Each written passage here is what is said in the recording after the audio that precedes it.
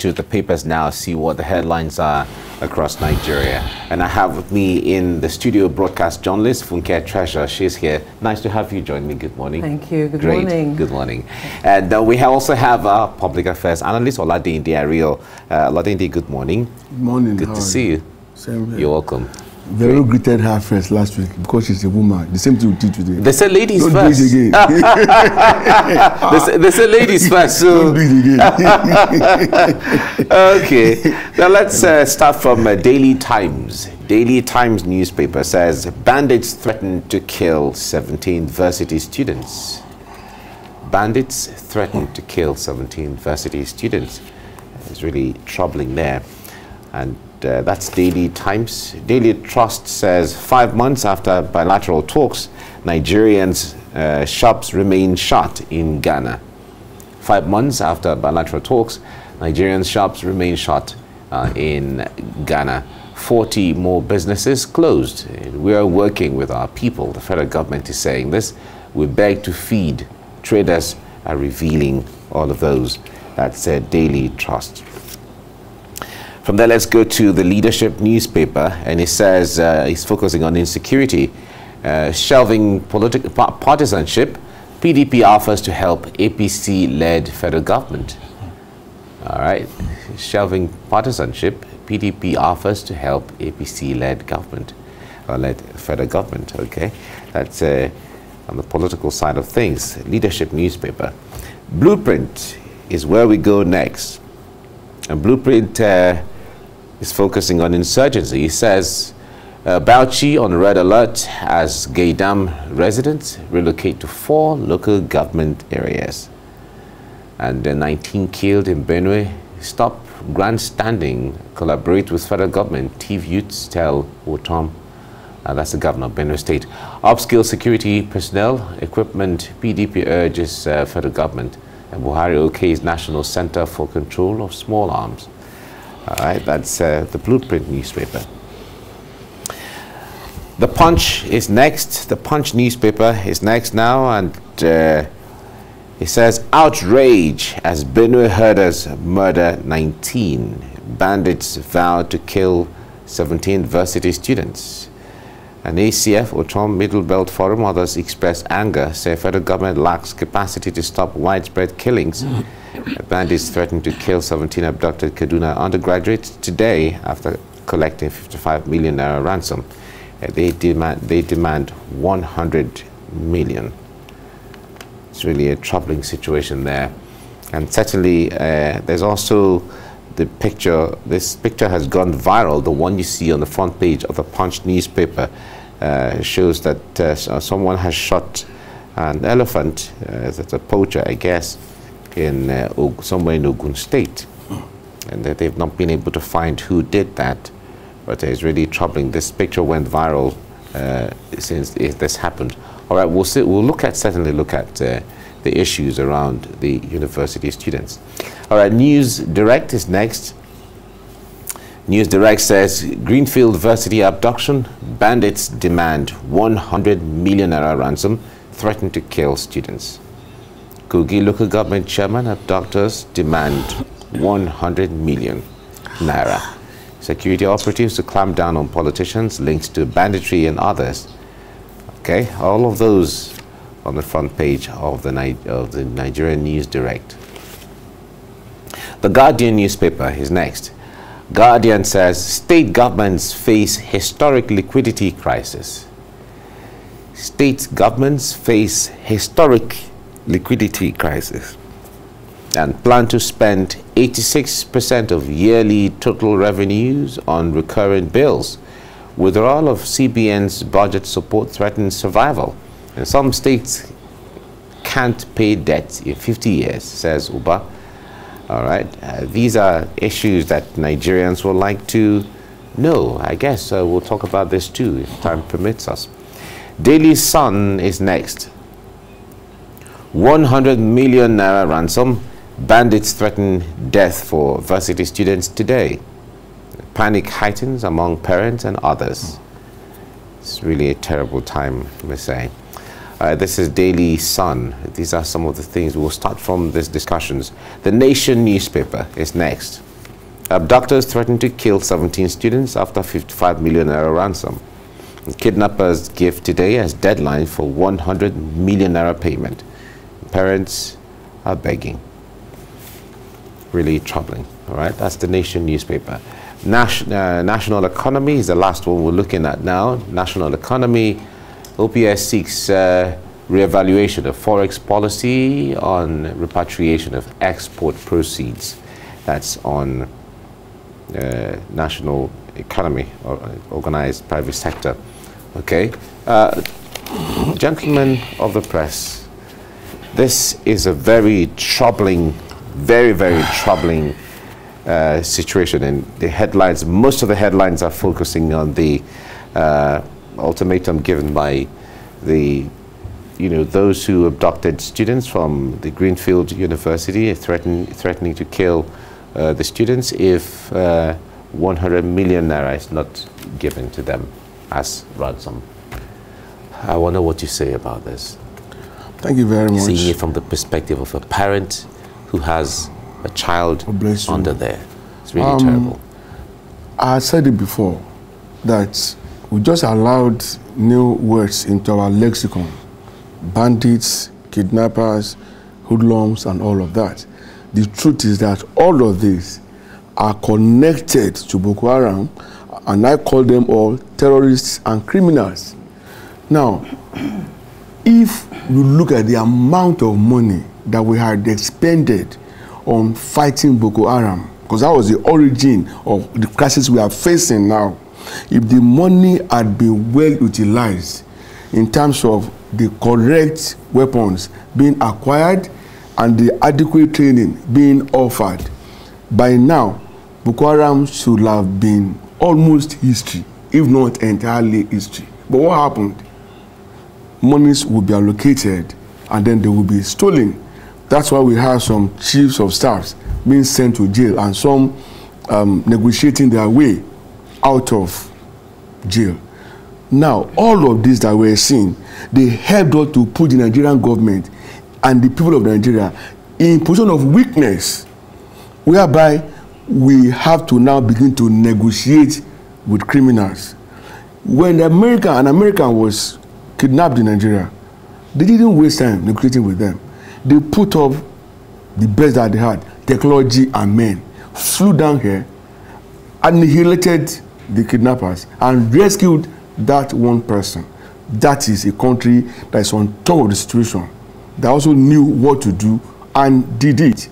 But for us here, Governor El-Rufai has been saying, like everybody too, I had that same mindset, that when you pay bandits, kidnappers and criminals, you are empowering them, okay?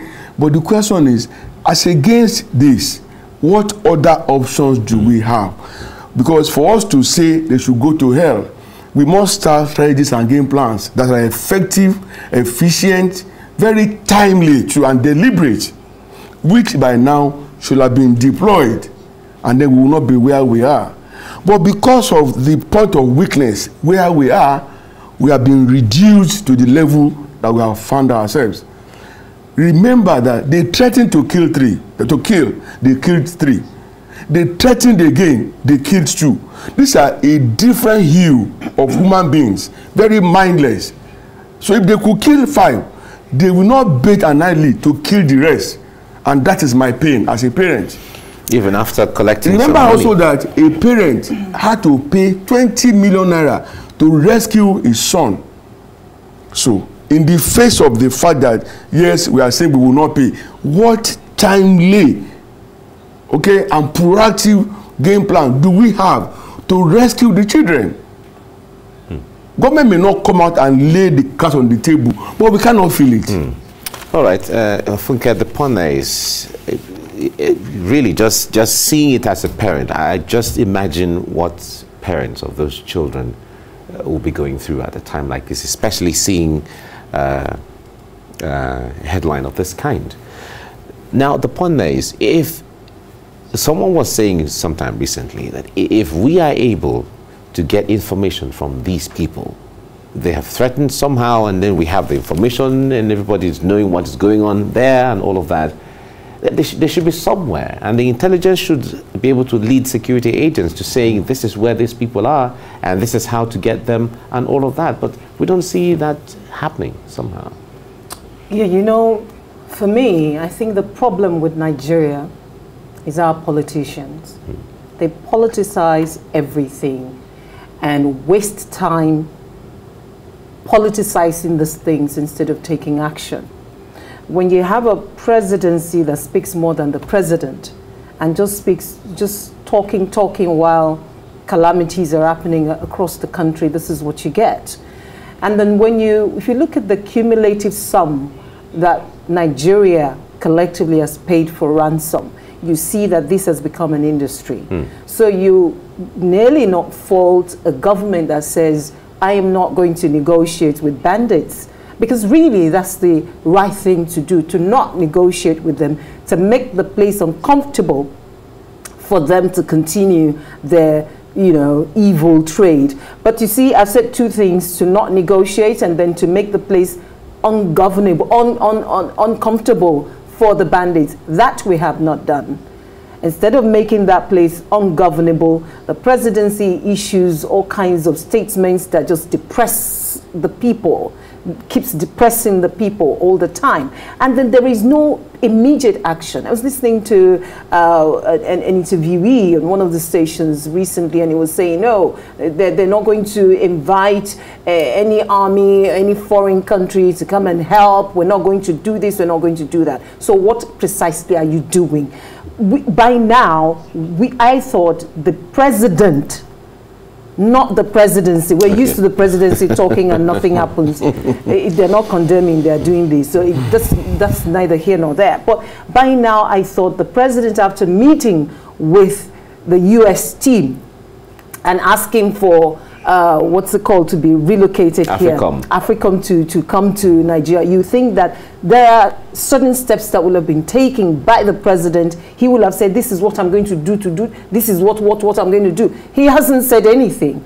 One of the states in the north was crying out on TV yesterday, I don't have anything to secure my state. The way Nigeria is configured, a governor cannot do anything without the central. So you still have to get approval from the center, from Abuja. With all that we have gone through, we have experienced, Abuja, the federal government has still not changed anything. You have to get to them first before you get security, intervention in your state. So you then have these people capitalizing on our I don't know if to call it inertia, because we're talking where it looks like we're moving, but we're not moving. It's motion without movement. That's what's happening. Every day we're talking on TV, we're talking on radio. People are talking. Thank God PDP has decided to weigh in on this. Mr. Pius Ayim has decided to say something. People are now beginning to see that this is leading us to nowhere. In the eyes of Nigerians, all of those are just suggestions here and there. So the onus still falls on the leadership of Nigeria to do something. Everyone is talking. We can all talk. We don't have the right. We don't have the wherewithal to take action. The only place where action can be taken is at the president's level. Even the governors are wringing their arms. We don't know what to do. We can't do. We can't. So it still falls back to the president, who's supposed to be the father of the nation. What can the parents do? They've already mustered a certain amount of money, but the bandits are saying we use it to feed them. So then you have to look for another 100 million. Where is the Kaduna state government going to get that? And if the governments, if the state governments continue to give to the bandits, when they ask you, you give today, what is left? What will be left for governance? That's a very tight corner, because the point there is, in a situation like this where before we forget, we need help, no doubt about that. Okay. But asking that AFRICOM should be relocated here has wider international consequences. Yeah. We must get that. But that was where Nigeria saw these things from initially. Because I recall. Let me say it again. Okay. We need help. and most likely from America. But relocating African here will have wider international consequences. Let's get that very clear. So I will rather they limit the issues to our challenges, okay? You know, and then come up with the way forward and bring that to be. The consequences you're talking about, is it a product of lack of trust because maybe Nigeria feels that, because Nigeria and the United States have been friends for so many years since our independence? I know what I'm saying, okay. And this is not the right platform to expatiate on that. All right. I must say with that. Now, I support her sentence that all of these things have been politicized. But my position remains that because we have cornered ourselves with our very pedestrian way of confronting terrorism and criminal occurrences, we have found ourselves at the weak point. And to that extent, if I have the 100 million naira, I will easily release it. I don't want any more debt on our hands. How do we begin to kill our future when we surrender the lives of our youths to bandits and criminals? Even if they now have money, who are the people that will benefit from whatever development they may want to put in place? It's unfortunate, but we found, I've said it here, that we're always hugging our challenges, our problems, instead of confronting them, you know, frontally. And that is why we are where we are today. And if nothing is done, it's going to get worse. There was it's worse already. It's as bad. Exactly, it's as bad already. Some 4 guys, 3 guys, arranged to kidnap a 6-year-old boy, son of a neighbor, and they were asking for 10 million naira or so. The man could only muster 1 million naira. They got the 1 million naira and still killed the boy. You know, these stories are everywhere, and I am tired of picking newspapers and all you listen to, I mean read, deaths, murders and all of that. When you tune in the radio, it's the same thing. Television is the same thing. Yeah. So someone said, this is a face. Is it? Yeah. Someone said so, and I was like, this is a face? You know, but what do you see? Do you see it that way? I think that when you get to the bottom of the bottle, the only way you can go is to go up again. Exactly. I would love to be optimistic this morning that it really can be worse than this. I've read where somebody said in 6 months this is going to happen to Nigeria. I disagree. Somehow we will wriggle out of this, but we cannot wriggle out if we do not have leaders who can call themselves to order. I like the fact that Mr. Smart Adeyemi has said something. It's kick-started something at the legislative level. However, but several senators have been talking, even in the yes, but they will come to a point where they will realize that talking alone will not solve the. They will not need to take action. And in this wise, if you have someone, if you have a nation that is spiraling into an end, and you have a leader who's not doing anything about it, it will be time to invite this leader to find out what exactly the problem is. And then knowing the problem, you take the necessary actions. I would not say more than that. When you have governors who cannot say to their overall leader that, look, this is the final point, we cannot go beyond We've reached the ceiling. Yeah, because if you look at what's happening now, it's cutting across different levels, social statuses. So you find that it's not only the children of the poor that are being kidnapped, but you're also having big people also being kidnapped. Children of the elites are also being kidnapped because they are the ones who go to the private schools, maybe I should private universities. The Emir of South has one of the children in Greenfield. Okay? Now, Robert Clark, SAN, who said from his readings as an elder statesman, experience that it was giving us less than 6 months to collapse. That's I just alluded to it. You said it now. Yeah.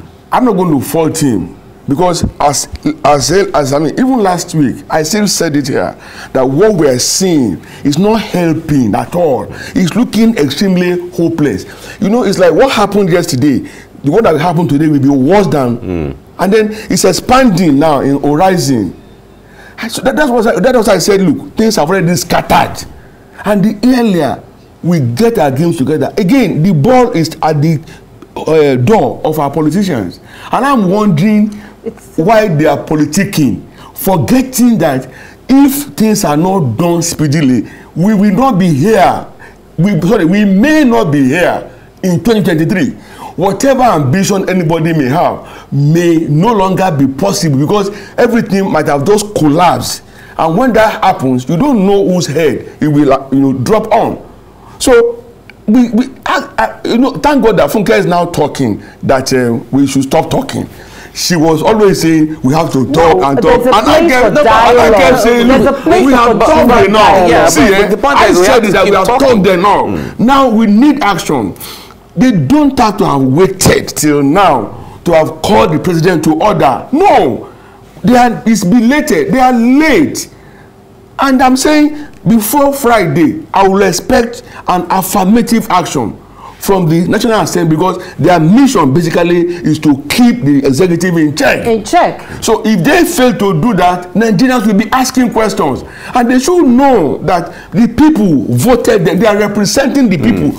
Not all of us can go and begin to speak on that platform, but they are there, so they should speak for us. You know, look at the number of killings, death, they are kidnapping there. It's terrible. Look at the Benue incident too. It's terrible. We can't continue like that. It's terrible. Look at what happened here last Monday. I read the report on it and I was scared.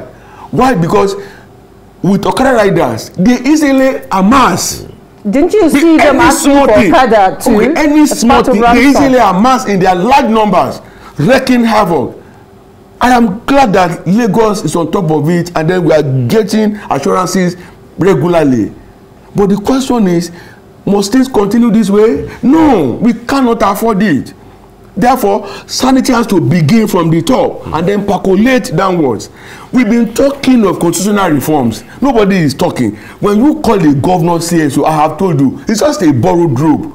What CSO that does not have control of a troop or some band of policemen, if he makes any request, the CP will still push it up from the area command to regional, whatever, then get to the IG.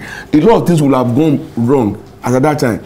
Lagos state government spent more money on policing in Lagos than federal government. Quote me anywhere. And it's been so. So states that have the capacity now and the resources to have their own police should be allowed to have. Things have gotten to that point now. Enough for politicking. You know what I want to quickly say? Before we all get murdered. You know what I want to quickly say also is that this is not the time to start legislating on bleaching creams.